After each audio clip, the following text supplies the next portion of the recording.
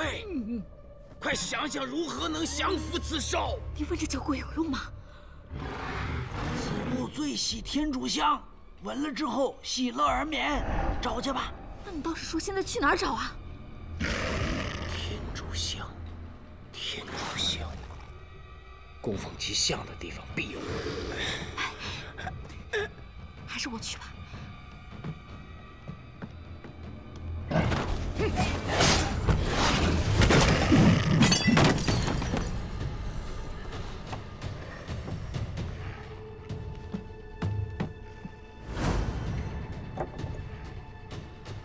没错，就是此物。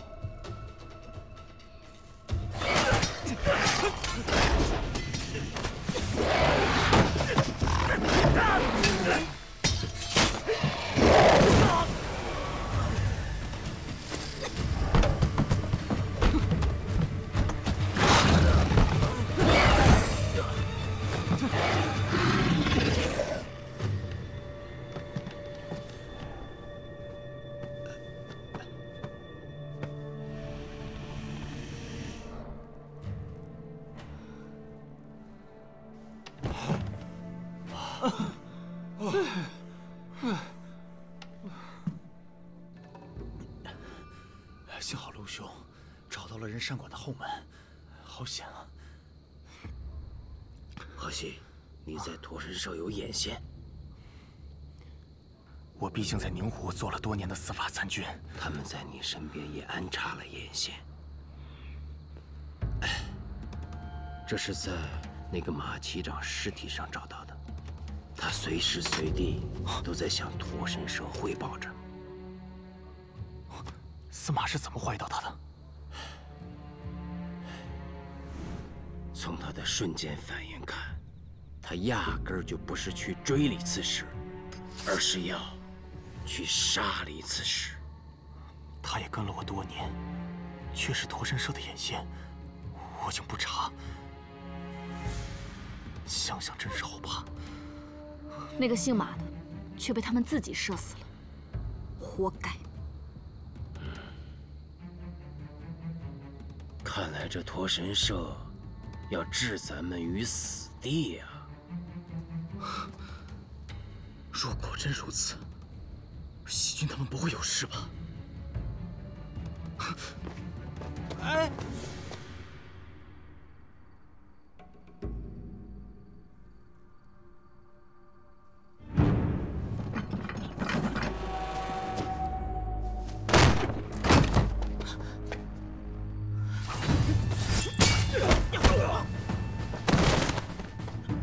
小姐，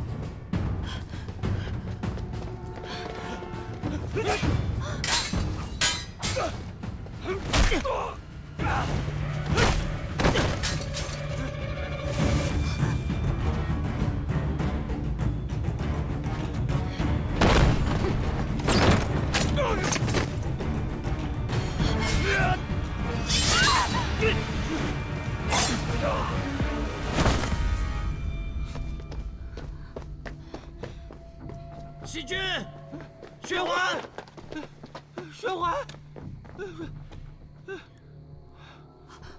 没事吧？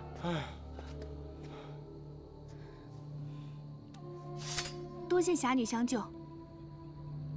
她是不是在城外驼神庙那个？是你呀？她叫樱桃，是李刺史之女，没想到吧？义兄，啊，中郎将，可否借一步说话？贺参军，你说，你可要好好保护这位樱桃姑娘。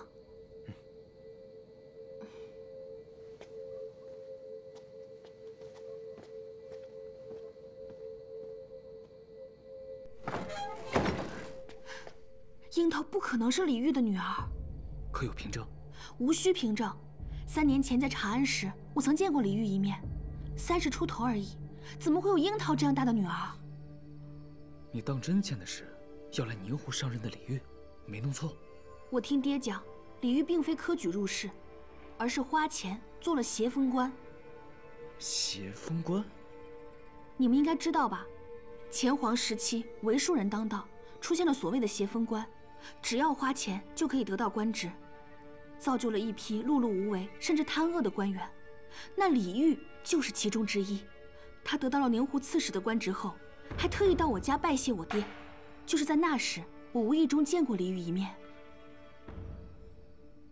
所以那江湖女子根本不是刺史之女。苏明，你从开始就被他骗了。让我想想，李刺史和樱桃是父女没有问题，因为有李四可以辅政。如喜君所言，这个所谓的李刺史，绝不是李煜本人，应是个冒名顶替的。苏明，你也不能完全信刚才喜君说的话，万一他记错了。在来宁胡之前，喜君就跟我提过。虽然我对那个宁胡刺史没什么好感，但是听说宁胡的风光还是很美的。哦，义妹认识那个宁胡的李刺史，对他有何成见啊？算了，不说了，跟我也没什么关系。喜君，根据你的记忆，马上画一张李煜的像。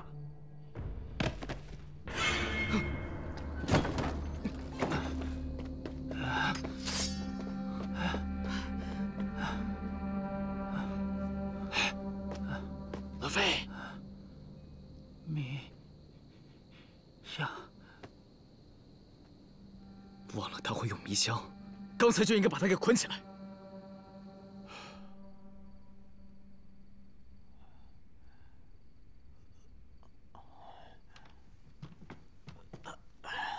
贺参军，醒了？惭愧惭愧，我堂堂司法参军，却中了暗算。没什么惭愧的，我和司马也中过此招。陆参军，昨日初见，对你这个私人参军颇有不屑，在寒山却蒙君多次相救。哎呀，真是失敬。不值一提，你还是赶紧看看这幅画像吧。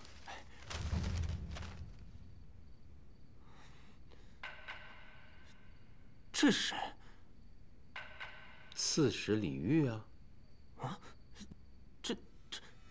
这不是李刺史啊！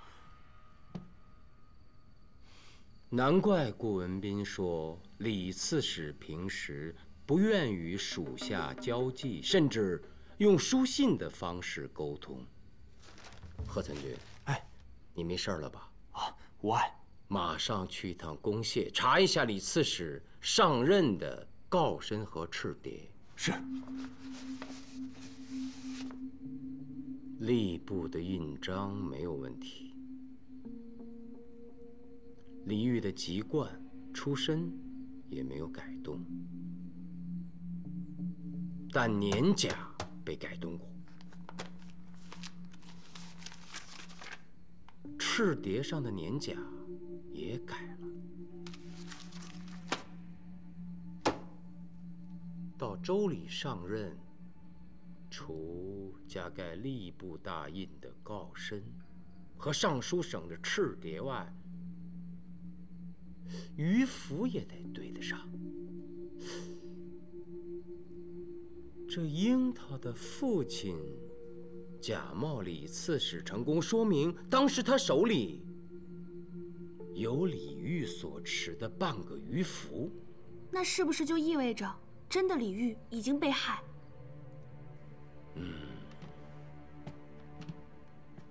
这也能改啊？那早知道就把苏明改了，我做他几日司马如何？季世公，莫开这样的玩笑。这里改得很巧妙，可仔细看也不是发现不了，怎么会？刺史到任，哪个不懂事的敢仔细比对告身和赤牒啊？贺参军说到要害之处了。这个假李煜也正是钻了这个空子。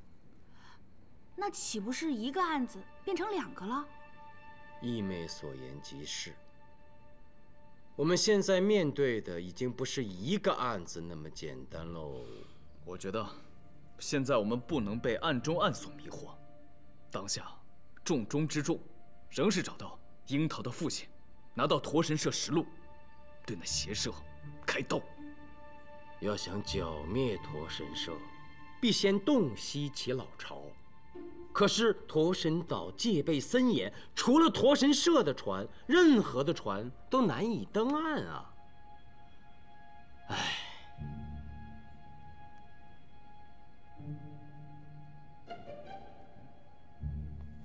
盯着我干嘛？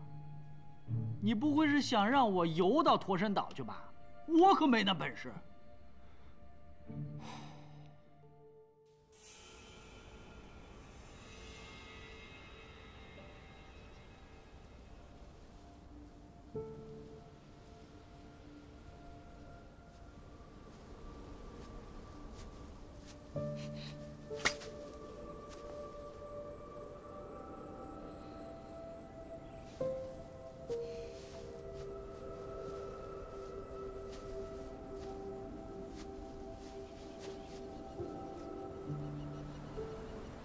你是怎么找到我的？你在鹤溪的暗探房暂住之时，就经常到这里来，坐着发呆。你一直派人跟踪我？不，是亲自跟踪。其目的是为了保护刺史之女的安全。刺史之女？你不是知道我不是了吗？那就说说吧。刺史可不是小官，我想知道，这到底是怎么回事啊？那就先铲除驼神社，之后我会把一切都告诉你。我不明白，为何你一心要铲除驼神社呢？因为我不想辜负我爹，他是好人，是好刺史。李煜何在？死有余辜。是谁杀了李煜？你、你爹，还是那个李四？我不会说的。我想，你父亲一定会告诉我的。你能找到我爹？李四自杀，其实是在替你爹掩盖，也可以说是为他而死。他们主仆情深，我相信你爹一定会来吊唁的。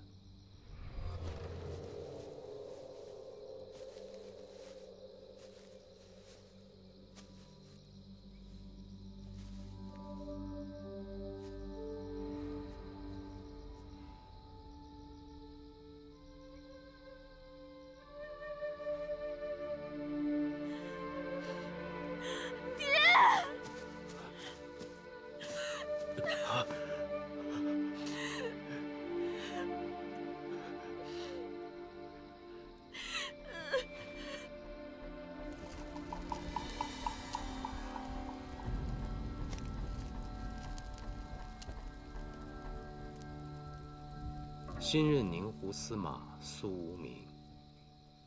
久闻大名，在下楚萧生。楚兄，你一定有很多话要对我说吧？苏司马呢，又有何话要讲？我想说，今日若放你走，我便是王法。苏明，你敢？放肆！我杀了他，带您离开宁湖。苏无名的名字，多年前爹就有所耳闻。嫡公弟子，智者君子，是为父敬佩之人。你休得胡来！爹，我这次来祭奠李四，就是想来见他。你还不把剑收起来？爹，你可想好了？现在是我们逃走的最好机会。逃？我恐怕不能走回头路了。爹，退下！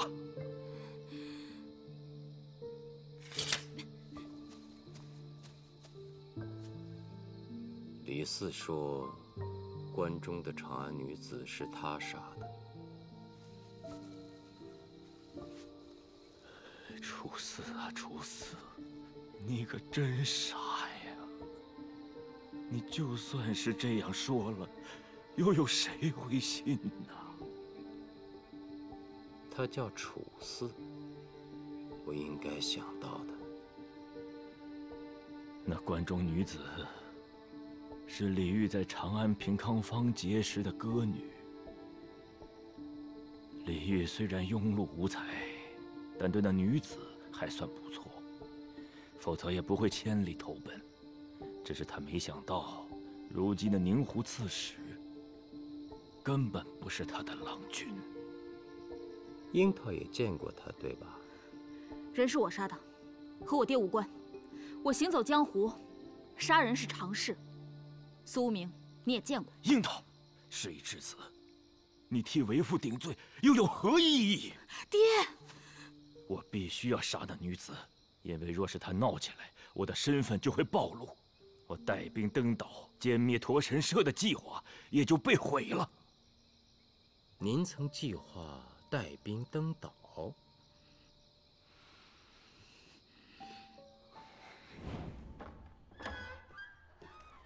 李郎，李郎，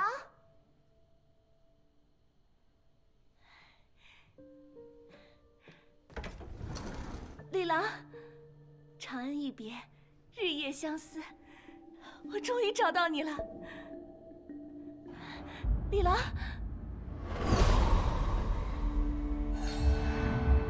你是刺史李煜。李煜？你不是李煜！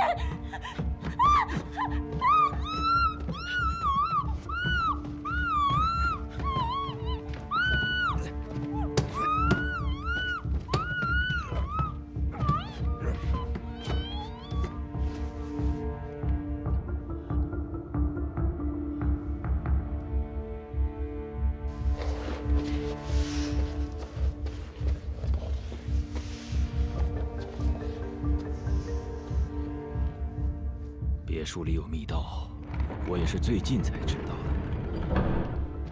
那日我突然发现，我放在书架上的《驼神社实录》不翼而飞。我叫来楚四询问，并没有人从外面进来过，我便怀疑屋里有密道。我找了2天，还真被我找到了。我发现，不仅是我这边丢了实录，刺史府更是被翻了个底朝天。驼神社的人就好像是知道我要对付他们似的，可在这之前我已入社，而且沈冲还很信任我。你撰写实录这件事儿，可曾告诉过别人？没有跟任何人说过。幸好我藏在书案夹层里的那2部实录没有被他们发现，我便将一部藏到了城外驼神庙。也就是交付给樱桃的那一份儿。对，我想了2条路：一，带兵攻岛；二，是想让樱桃把实录带到长安。可是没想到，想对我动手的人来得太快了。我刚杀了那个长安女子，刺客便上门了。开始，我还以为那左手刀客是驼神社的人。可等巨驼出现，我才明白，那巨驼才是邪社派来的杀手。当时我便躲入石棺，再加上那个刺客替我送了命，我这才逃过了一劫。我也明白了，驼神社的人不再信任我。实际上，我已经失去了举兵登岛的机会。所以你就给那个刺客穿上了你的官袍，用以避难。可是我不明白，你为什么不马上离开那湖边别墅？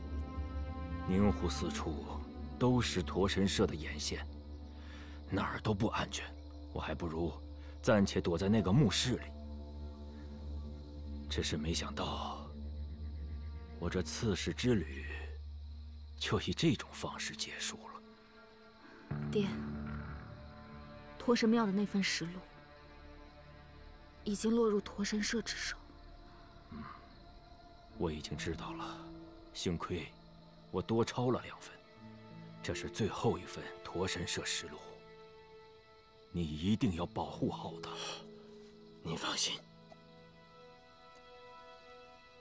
樱桃，苏司马是个值得信赖的人，你一定要与他齐心协力，剿灭驼神社。爹，铲除驼神社是他的事，我只想跟您远走天涯。糊涂！我若是逃走，势必牵出前案，我就成了杀人凶犯。你试想一下，谁会相信一个杀人凶犯写的实录？到时候你拿什么来定驼神社的罪？可是爹，你不用再说了。苏司马，哎，我以刺史之名留下这份实录，对你们这些想铲除驼神社的正义之士来说，才有用。你应该知道该怎么做。苏某定竭尽全力。另外，我还有个不情之请。您说。我想把我的小女樱桃托付给你。爹，不知道你能不能答应？我观司马双谋，人信智慧，我就当你答应了。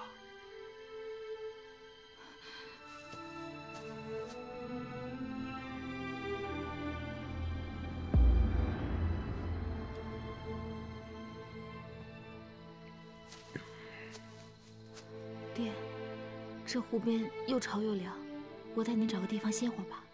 啊，樱桃啊，爹累了，走不动了，爹也不想走了。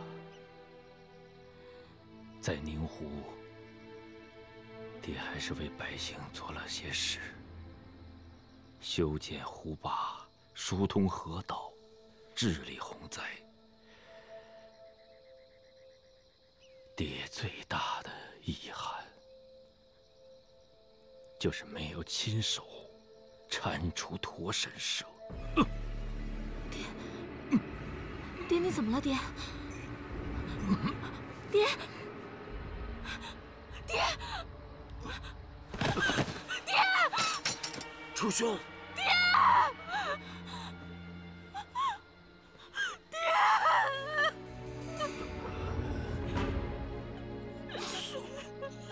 苏司马，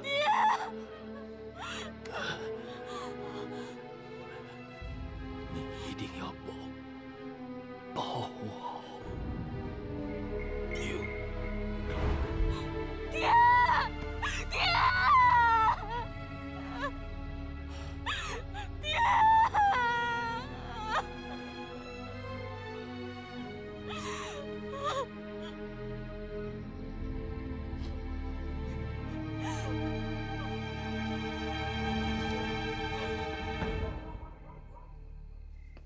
废！哎呀，你别拉我！去邀月楼偷酒，此非君子所为，我不去。哎呀，你忍心我没酒喝？昨晚在寒山，你不是喝了驼神酒吗？就是因为喝了才上瘾了嘛。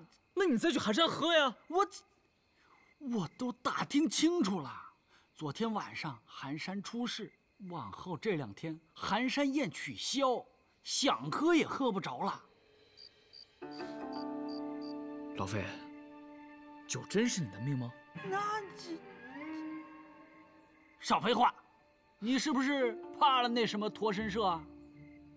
你说什么？我会怕他们？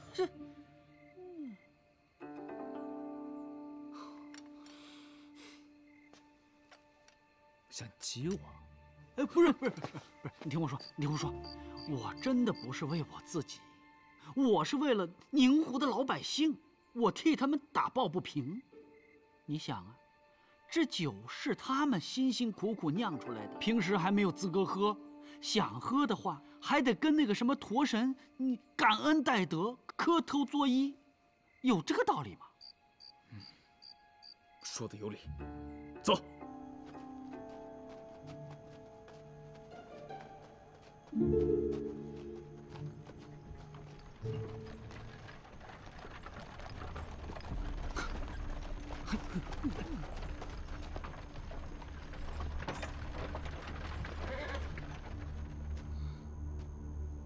夜半运酒，你我小心为妙。怕什么？谁还敢打神酒的主意？不想活了？走，敲门去。别出声，不然送你俩去见阎王。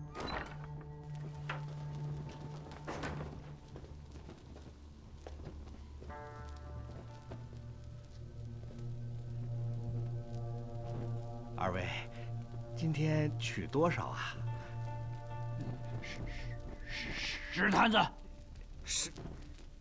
以往每次不都是7坛吗？你敢质疑驼神的酒量？不敢，不敢。来。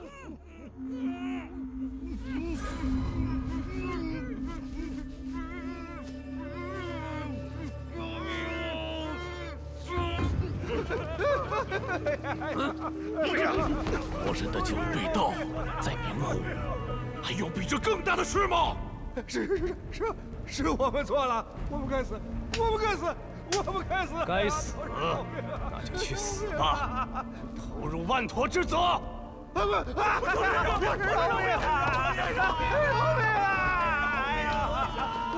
沈冲，即日起，你亲自接管耀月楼，查出是什么人故意和我作对。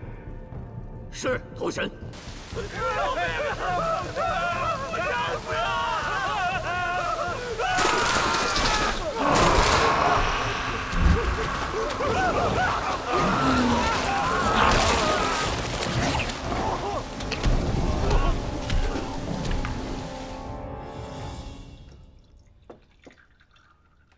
来，老费。来，喝呀！义兄一夜未归，你们还有心思喝酒？一夜未归，那说明他找到樱桃了。那樱桃，一看就是江湖女子，但苏无名却始终认为其是刺史之女，多可笑啊！没准啊，他是装糊涂，他已经看上樱桃了，是不是？哎，说的有道理啊，是不是？你们这话，要是苏先生在的时候说就好了。真想看他尴尬的样子。尴尬？苏无名肯定不会，他脸皮可太厚了。说谁脸皮厚呢？哟，做了这么多菜，今天是什么日子呀？啊，只是觉得你一夜未归很辛苦。来，樱桃的父亲找到了，是冒名顶替李煜。他已经自杀了。原本是个书生，却成了人犯，冒名顶替，却又有政绩。那樱桃呢？在为其父守灵。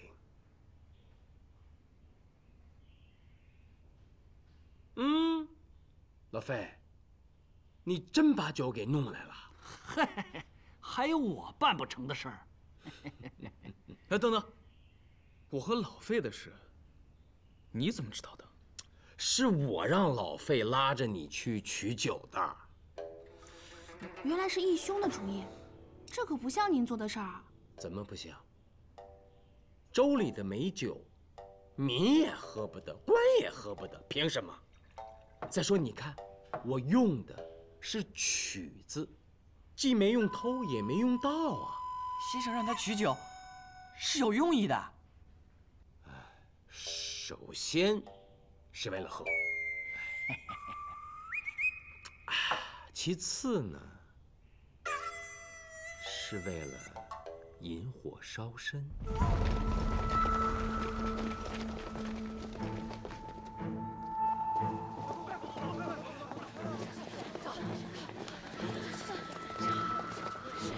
苏无名，耀月楼神酒被窃，本领自怀疑是你手下所为。若不交出庐陵峰，驼神必将降罪于宁湖。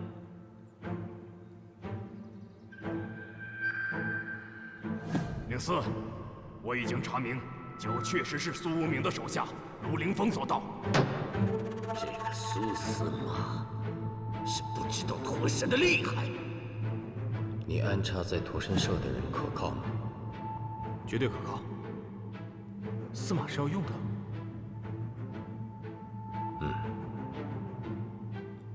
卢凌风倒酒这个消息要劳驾的传给沈冲。不敬驼神，必死无疑。交出倒酒贼！苏明，滚出烈火！苏明，滚出烈火！九哥，回来。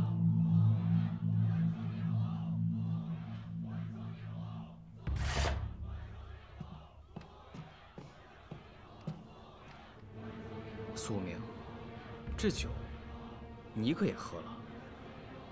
你说什么呢？就算义兄没喝，也不会把你交出去啊！不是，是老费拉我去偷酒的。驼神社的人怎么不要他？这你就不懂了吧？因为我人品好啊。嘿嘿嘿，当然你也不错，就是运气差点。不管他们要谁，我都必须得交给他们。不是吧，义兄，驼神社不善，把人交出去危险。你没听见外面老百姓都把司马府给围住了吗？我不教人怎么度过眼前这一关。先生，您千万别把我师父交出去啊！那难道还教我呀？我一把老骨头，要散架的。哎，那把我交出去，看他们能把我怎么样？你还小，担此重任还得过些年。盗取所谓的神酒，对驼神社的人来说可是重罪，他们必会把你带到驼神岛上处置。早就明白了，在上巳节登岛之前，需要人探路，我最合适。对喽，我不同意。就算将计就计，那也太冒险了。我卢凌风生平最爱冒险。放心吧，细菌。义兄，等等，怎么这么麻烦？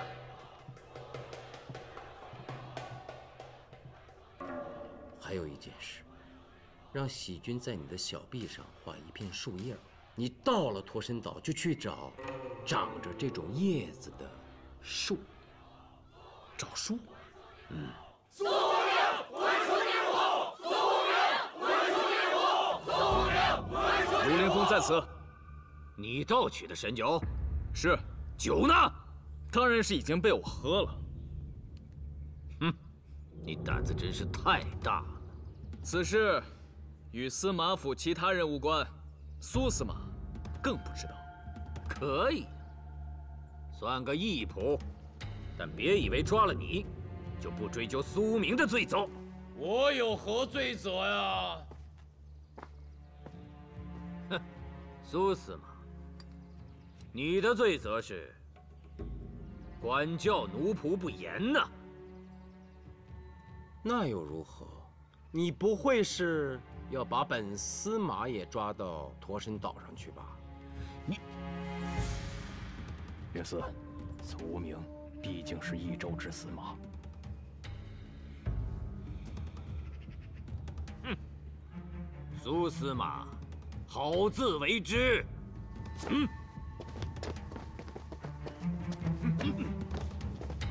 走。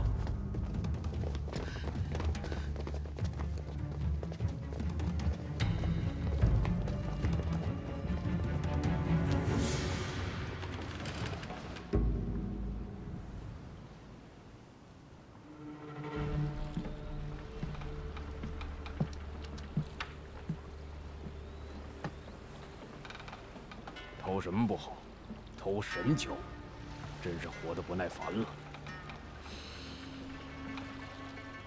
你们能把我怎么样？上了岛，交给护法，你就要被扔进万陀之泽了。哦，万陀之泽。哎，我想见驼神，能否帮我通禀一下？见驼神？你以为自己是谁呀？把他看好了，快到湖心了，风大。别再给他吹下去了。是。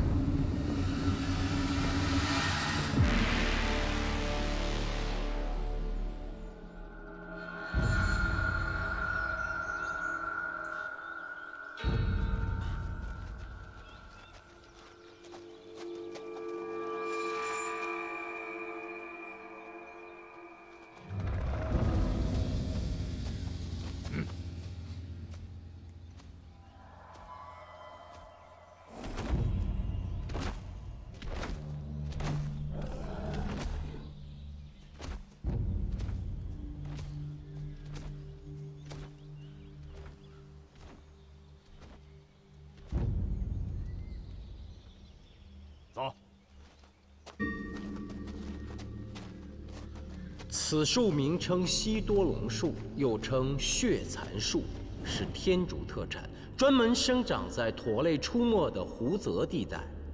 驼虽喜食人，但更喜欢吃此树的树叶儿。那几位，不会也是盗驼参酒的吧？他们可没你那么大胆儿，不过是些不老实嚼舌尖和香火钱的刁民奸商而已。怎么听起来我的罪过比他们小啊？不就几坛子酒吗？只因驼神所好，唯酒而已。走。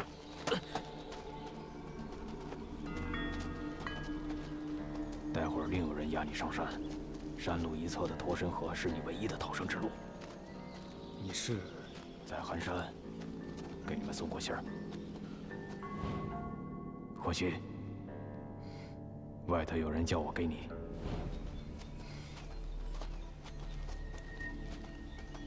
快点儿，都跟上！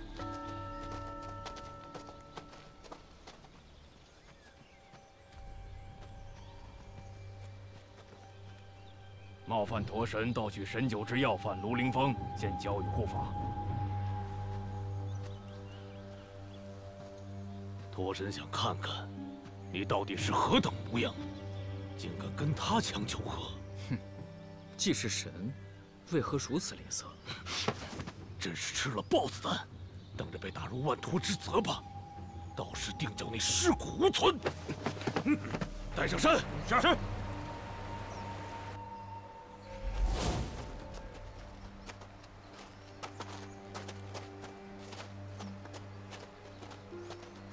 走。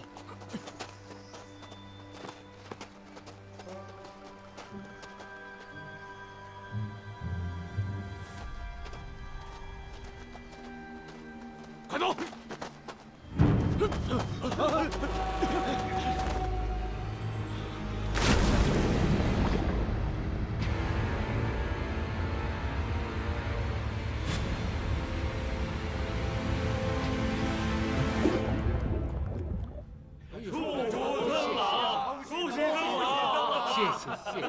恭喜曾老！好，谢谢。曾老，曾老，抱歉，苏明来迟了。苏司马，我还以为你不来了呢。哎，顾长史不是早就跟我说了吗？曾老为宁胡劳苦半生，您的致仕宴，我岂敢爽约啊？谢过苏司马。快请就坐。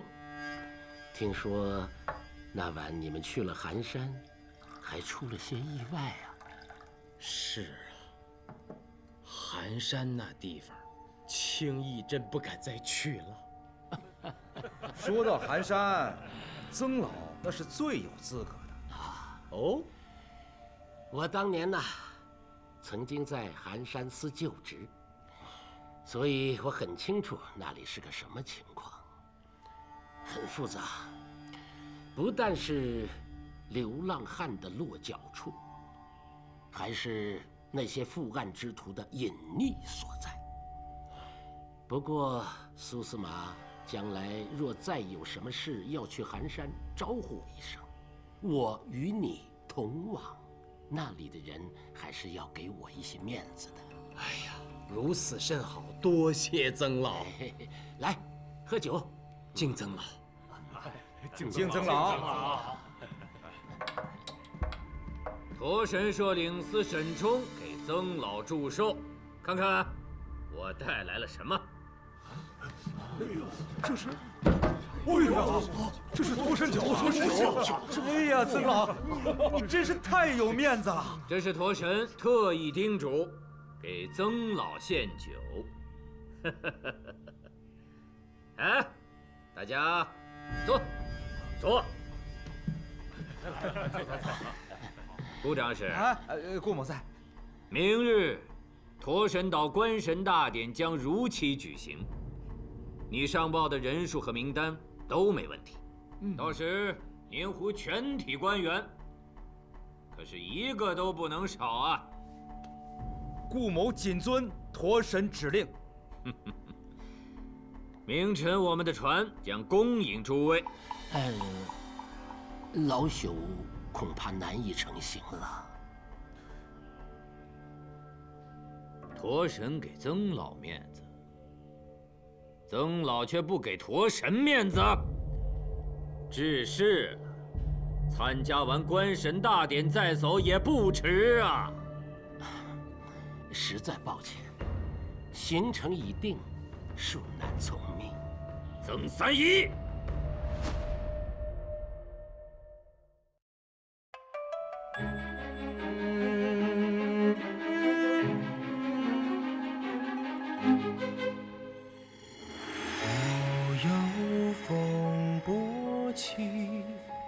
惊觉幻夜里，浮迷去，盛世繁华里，着新年生安逸，万计不休，跋涉夜行。 心有火光燃东河，举风逆，是正义。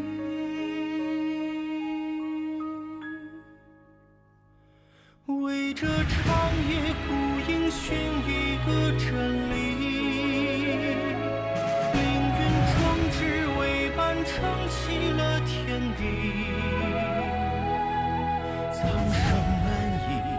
将是非刻在朗朗心底，要真相重拾这正义。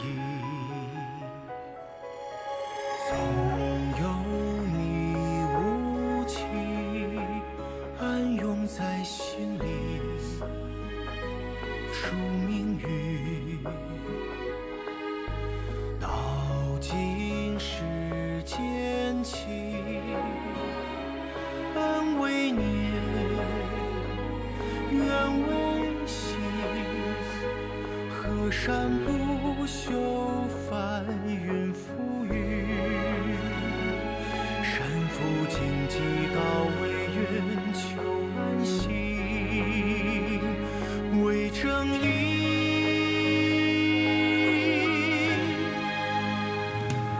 为这长夜孤影寻一个真理，凌云壮志为伴撑起了天地。苍生安逸，将是非刻在朗朗心底。要真相重拾这正义，总有千帆险境。 此心，只惧尘血落尽，空有缘为命。